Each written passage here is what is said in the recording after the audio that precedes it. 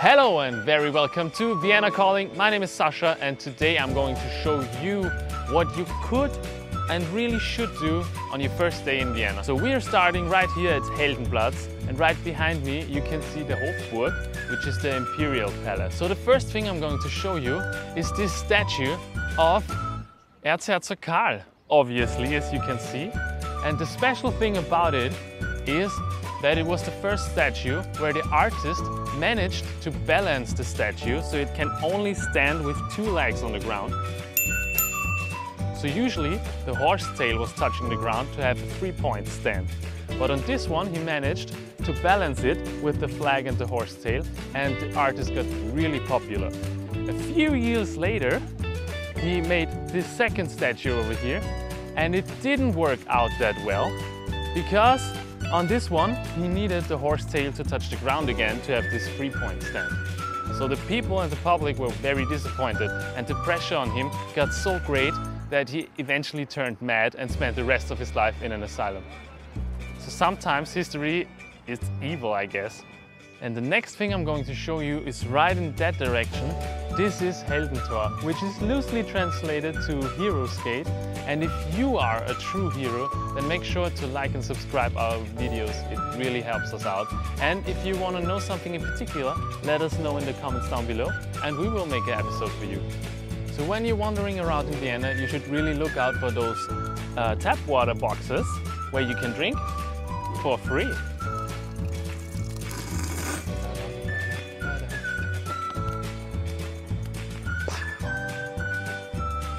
And right when you went through Heldentor, we are already here on our next place.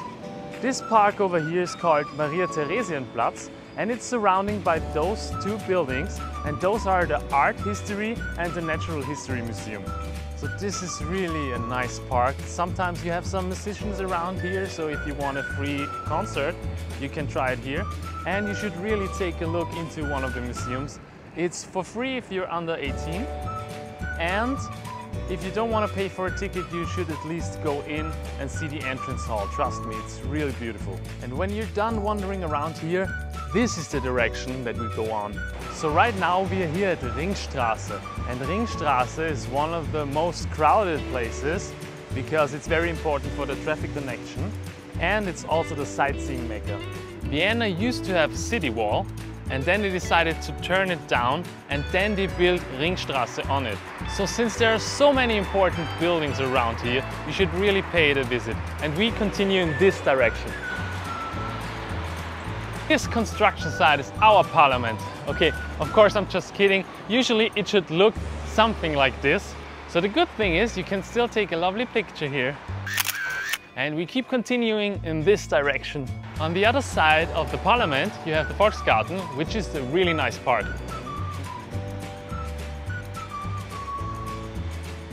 If you follow this way, right next to the Parlament is the city hall, Rathaus, and there's a really nice park in front of it. So let's check that out. You should also be aware that you are not allowed to step on the grass, so keep that in mind. So if you manage to walk yourself through this jungle, you end up here at Rathaus, the city hall. Unfortunately, it's right now a construction site as well, but we guys make sure that Vienna is in the future even more beautiful. Right to the opposite of Rathaus is Burgtheater, which is a very famous theater, and it's pretty cool because there is a secret underground connection to the Imperial Palace. And the Emperor Kaiser Franz Josef used to sneak into the theater without being seen. Isn't that awesome? And from Burgtheater we continue our first day in Vienna in this direction again. And the next step to your left side is the University of Vienna.